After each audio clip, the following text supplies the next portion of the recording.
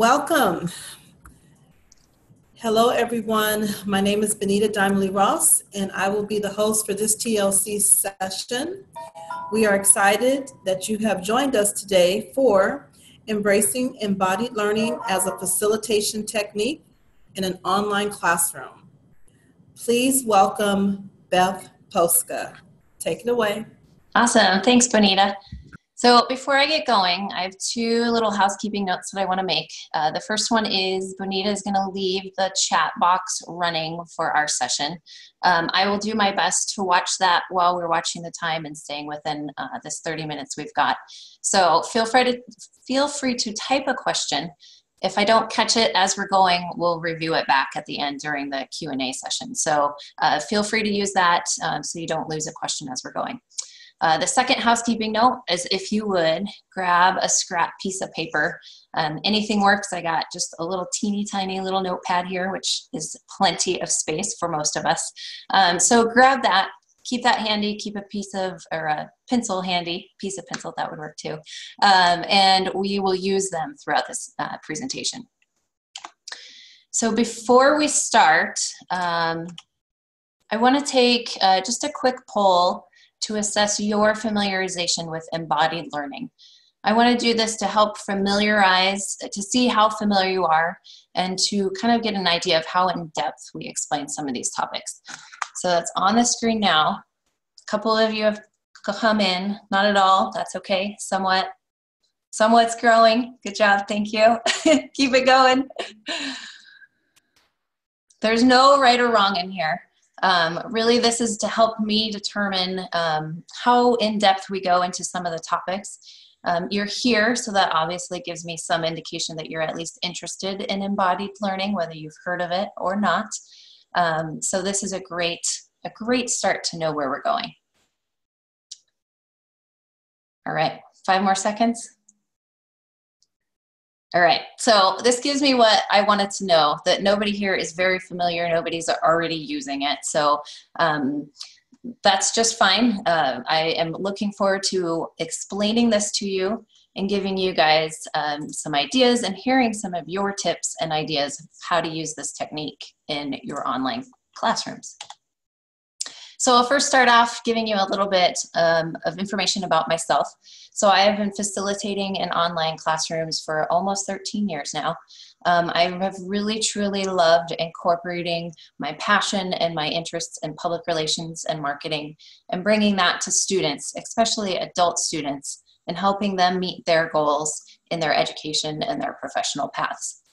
So part of my journey is the last 2 years I've been working on my second master's degree in adult education and training, which has really helped me narrow in and focus in on a lot of the theories that are out there about adult education. Last year, I had the opportunity, or last semester, I should say, I had the opportunity to pick embodied learning as a theory to look into and study more in depth as part of one of my classes. That idea of embodied learning connected with me because for about the last 12 years, I've been practicing yoga, and that's really been an important part of my life. I started doing it just for the physical benefits. I'd sit at a computer all day at my job, I'd come home, I could teach online, a lot of sitting. I think a lot of us feel that, recognize that.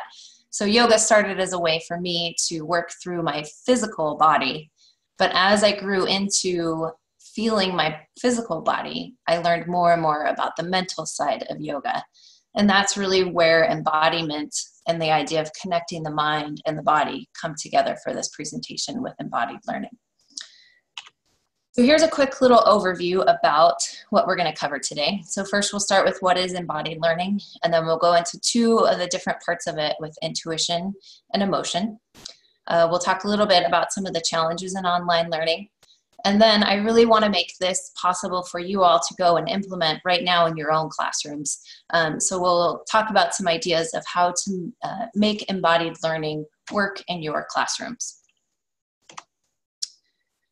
So I want to start with just a little bit of audience participation here.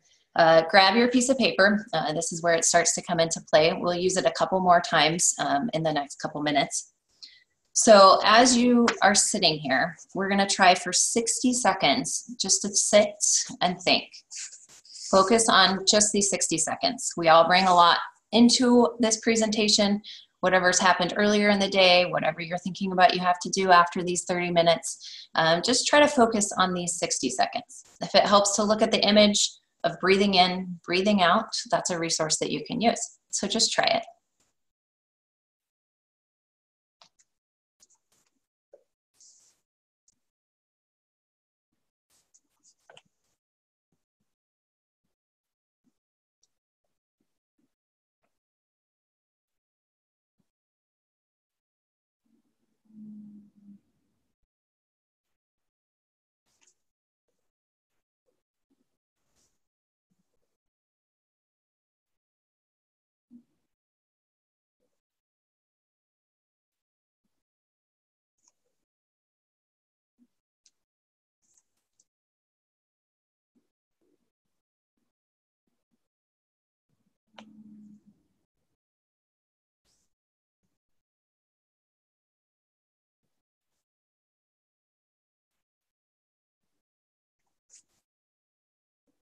Okay, that's about 60 seconds. Believe me, it felt like an eternity from this side, sitting here being quiet, when I know my whole point of being here is to talk to you. But experiencing those 60 seconds, now take that piece of paper and just try to write down 1 or 2 words that talk about your feelings, how you felt in those 60 seconds. Again, there's no right, there's no wrong. Something I stress in any type of embodiment or experiencing your feelings. Whatever you felt is what's right for you. So write those words down. Keep them close. We'll return to them throughout the presentation. So let's jump into the meat of our presentation today. What is embodied learning? Embodied learning is the idea of taking into account the mind, the body, and the heart into our learning and understanding what we feel as we're learning something. One of the assumptions in the research published about embodied learning is that every individual is capable of growth and development, especially when we're connecting the mind, the body, and the heart all together.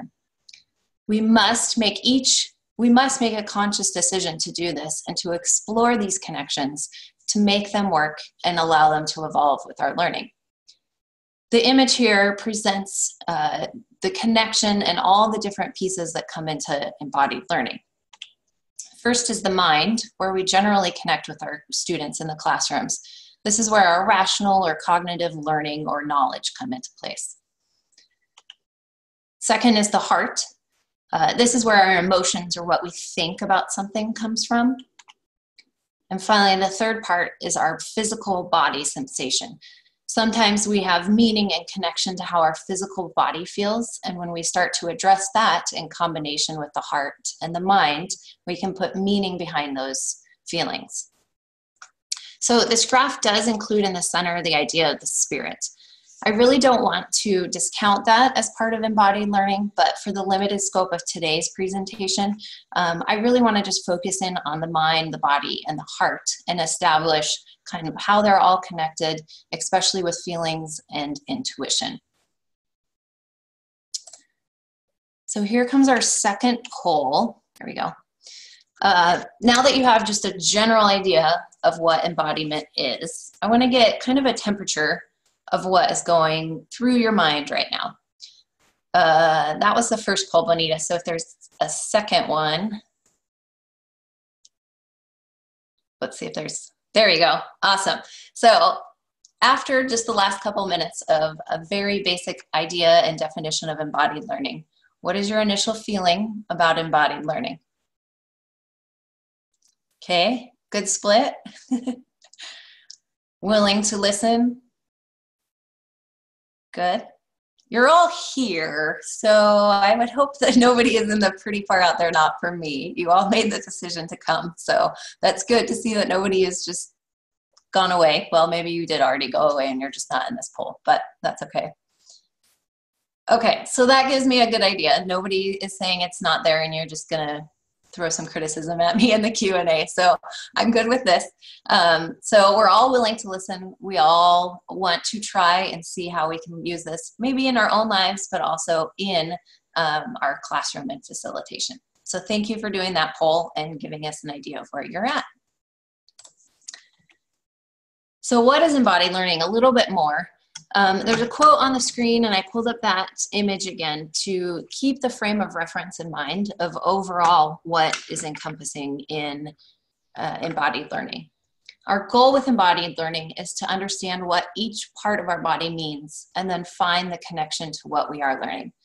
Overall, embodied learning works to develop the cognitive thinking by exploring our non-cognitive feelings and understanding of a topic.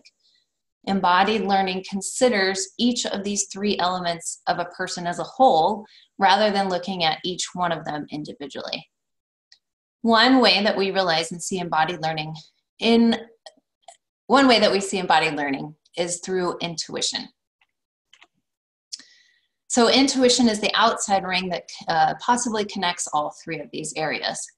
Have you ever just had a feeling about something, or you aren't really sure why you're doing something, but you just have that strong calling? This is often intuition. And when our body, mind, and heart pull together to put the different pieces of information together to tell us something. Even if we don't quite understand what that meaning is, there's a message there. We have a couple of choices of what we do with that message. We can ignore it and just move on doing what we normally would have done. Or we can pay attention and actually do what our intuition is telling us to do. The third option is that we can pay attention to that intuition and take it a step further and try to understand why that meaning is there. At the beginning of the presentation, I started sharing with you some of my experiences in the context of online facilitation. I did this because I felt it was important to share with you that after 13 years of teaching online, my heart, my mind, and my body have built insights into what I do and how I do it. For example, I know that I love teaching online and I love working with adults. My intuition has pulled me into developing my profession and developing my path into continuing to do this. One example of intuition is telling me that we should keep presentations short. I know that I like just short presentations. I know that my body starts to hurt if I sit too long. But I can also start to rationalize it. For example, Dr. Borden, the keynote speaker yesterday for TLC, I heard him a couple months ago in another presentation, and he talked about the cognitive science that we lose our attention span in as little as 6 minutes. So that kind of starts to rationalize this intuition and this feeling about keeping presentations short. Honestly, my gut just tells me that I'm going to follow it. So maybe your intuition's telling you what I'm about to do right now. We've got another challenge to kind of bring you into this presentation a little bit more. I think almost everybody's cameras are turned off, so I'm not going to be able to see you, but that's okay. I trust that you'll give this a try.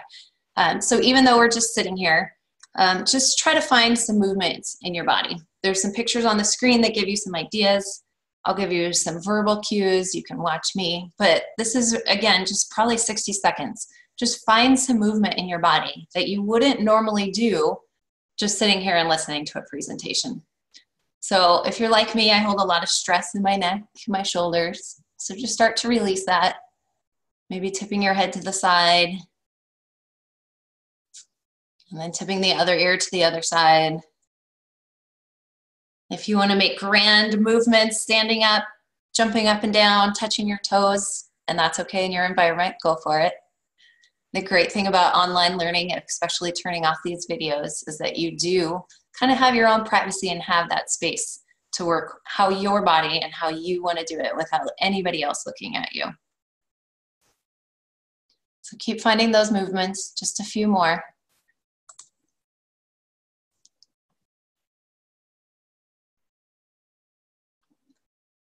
And then grab your piece of paper as you start to settle back into your chair normally. And write down a couple of words again about how you feel. Last time it was thinking about the emotions and the feelings. This time, hopefully, think about how your body feels.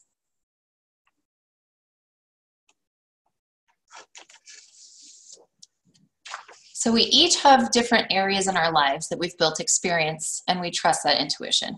Intuition isn't always right, but that's part of the process of building knowledge on our next gut feeling or idea. The more we pay attention to, and maybe even the more we reflect on a gut feeling, the more accurate and helpful intuition can become in our lives. Intuition can't be forced, but we can build on it by exploring where it comes from within our body as a whole. Recognizing and reflecting on intuition about a specific class topic related to our own experiences, either in a class or with that subject in our personal lives, can help us as instructors or as students start to focus on what our minds, hearts, and bodies are telling us. One piece of our image here is the heart, which draws the idea of feelings as a part of who we are. Your gut feeling may be to skip this idea of feelings if there's a challenge to understanding your own emotions. But the more we do explore, the more we can learn. What makes learning happen through embodiment is combining these physical feelings of our body and the rational logic of our mind with the feelings of our heart. So I admit it's often not part of a course objective to look for what the students think about a certain subject or what their feelings are. Rather, we're usually working towards creating or improving some type of understanding and knowledge about our topics. Understanding our feelings about topics can help contribute to these cognitive skills of understanding and knowledge about any subject. Just like intuition, emotions can't be forced, but we can purposefully explore the emotions and try to understand them. Embodiment is often used in topics that are physically driven, like dancing or sports, or even something like the physical movements of learning to be a surgeon. Even in these skills driven by knowledge, understanding our feelings, the way our body feels, what our mind is telling us, can make those connections stronger for learning a practice or idea. Exploring feelings or emotions doesn't have to be as in-depth as sitting on a counselor's couch and working through every little detail of our lives, but rather we can start it in our class environments simply with a question or two to students about, what do you feel about this? Maybe even something as simple as a thumbs up on those announcements gives us the idea that students are involved and that they do understand or have some type of positive connection with what we're discussing. So I can't present this topic without saying that there is skepticism about the theory among some higher education educators and in the research. There may not be scientific research about the proof of embodiment or about these individual pieces, but when we think about this idea as a whole and what we do know about the body and the mind connection, bringing in the heart and the feelings is a natural path towards it. Even though we're physically separated in an online class or in our work online, the encouragement to practice embodied learning doesn't really change. I personally believe that students are in more control of whether they take the time to pause and recognize each of their feelings or what they're experiencing in their body in connection to a topic when they're online.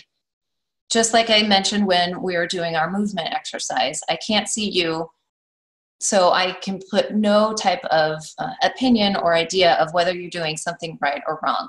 And that opens up a different aspect and a different level of opportunity for students to experience this. So throughout the presentation, I've repeated that this is about finding the connection about the mind, the body, and the heart. When all of this comes together, we have to understand that the first step is to be intentional about making it happen. It might be a natural process to some who are already connected to their body or their mind through other ways or other practices. Maybe even in that spirit idea that I said I wasn't going to go into a lot today. That can be a very strong connection for some. And connecting all of that back to learning is the opportunity here.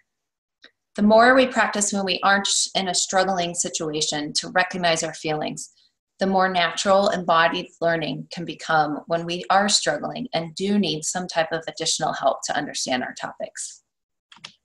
So how do we use this in our online learning classrooms? My first suggestion and thought is just to simply ask others. I do this frequently in my announcements that I just say, how are you doing this week? If there is something I can do to help you or help you understand, let me know. If there is confusion, if there is frustration, if there is any type of emotional word that we can put on it to help students start thinking about what they're feeling, I've found a great connection with students to help them work through those feelings. Maybe it's nothing that I can honestly do. Maybe it's just being an ear. Maybe it's just helping them understand that having an emotion and having a feeling is okay, part of the process, and to work with it instead of against it. So one other thing that I do throughout our discussions, I frequently use this in the introduction to public relations class that I teach. Very first I ask them in the discussion is, what does your gut tell you about public relations? Why do you think you have that gut feeling is the additional follow-up question I often ask. It's not part of my discussion question formally, but it is one way that I really choose to interact with students in my discussion posts. It helps them develop their own ideas to understand where they're coming from about the topic, and then we can build on that week to week as our topic develops in the class. So I want to return back to the little pieces of paper that you have right now. I've put these questions in there, these activities, and the goal for you to write down your feelings as a practice, as a challenge from me to you in our online environment of this presentation right now. So just take a moment, look at your words. We connected one with the feelings of your heart and your mind after just pausing and taking a break. And then we connected one with the physical feelings. So as you bring all that back together, would you write down those same words right now? We've had about 20 minutes, a little bit more maybe, of understanding embodied learning, of starting to understand our feelings. Again, I stress that there's really no right, no wrong when it comes down to feelings. Part of the exercise is not just writing down the feelings, but trying to understand it. And that really is a personal process. But as online facilitators, each of us have the opportunity to encourage students to do that process on their own. And we all know that it has to start somewhere. So that is the end of the material that I have prepared. I really do hope that today we've come together and we've started to understand more about embodiment, about how the mind, the body, and the heart connect together to help us understand topics better than just natural study processes. So the chat box is still going, so if you have any questions, feel free to post them there. Or I'd like to open it up, since we have a couple extra minutes, to just see if you guys have any ideas of how you might use this or how you have been using this and didn't even realize it in your classrooms. So feel free to type it in there. I'm going to scroll through some of my references. So during the presentation, Jennifer posted that helping students connect to their feelings is normal and is a great breakthrough. I agree about that, especially in the online environment where we are disconnected. We may not even see the student ever. I think that helping them understand that those feelings is normal and part of the learning process, but to work through them and to work with them is the next step of understanding and making the most of them.